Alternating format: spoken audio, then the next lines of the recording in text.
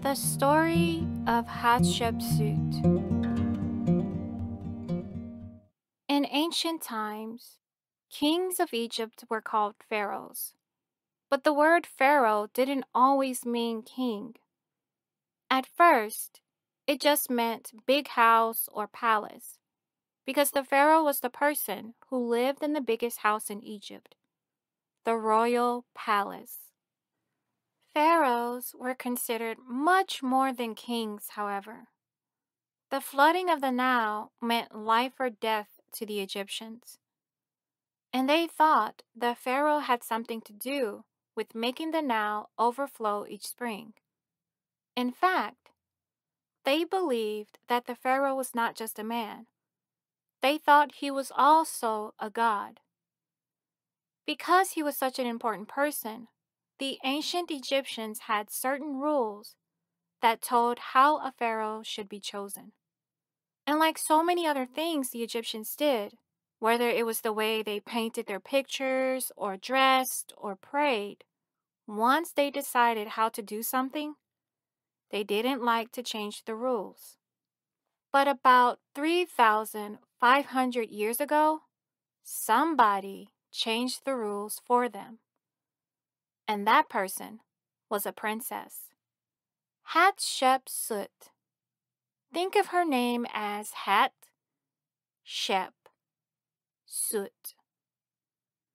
She was the daughter of a pharaoh named Thutmose I. Thutmose was already fairly old when he became pharaoh, and he wanted to do all he could for Egypt in the time he had left, so he worked extra hard. As he got older, he could not keep up with the pace. Luckily, his beloved daughter Hatshepsut said, "I will help you run Egypt, father." "Thank you, daughter," he replied, and he gave her more and more of his responsibilities to handle. Hatshepsut enjoyed this and did a fine job. But then, sadly, Thutmose I grew ill and died. So the Egyptians needed a new pharaoh. You might think they would pick Hatshepsut since she already knew how to do the job. But the tradition said the pharaoh had to be male, not female. And we know how the Egyptians felt about changing rules. So Hatshepsut's cousin became pharaoh, Thutmose II.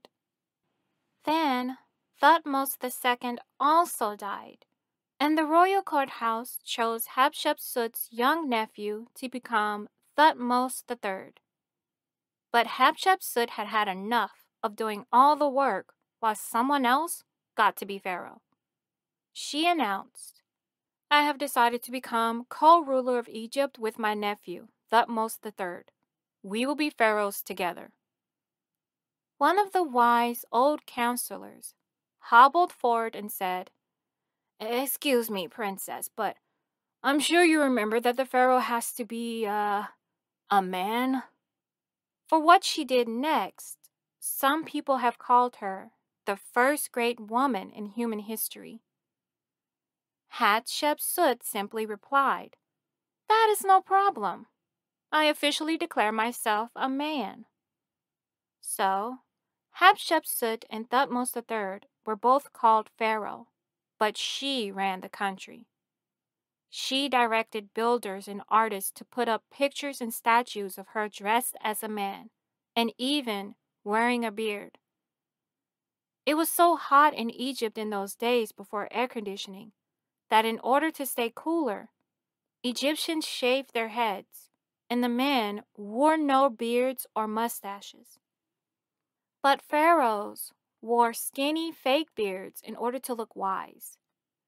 Only now it was a woman wearing the beard. Hatshepsut was an excellent pharaoh.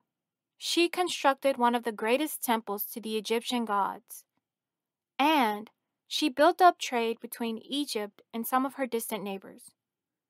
Every time she did something good, her builders would carve advertisements into the walls of buildings, describing the terrific job Hatshepsut was doing.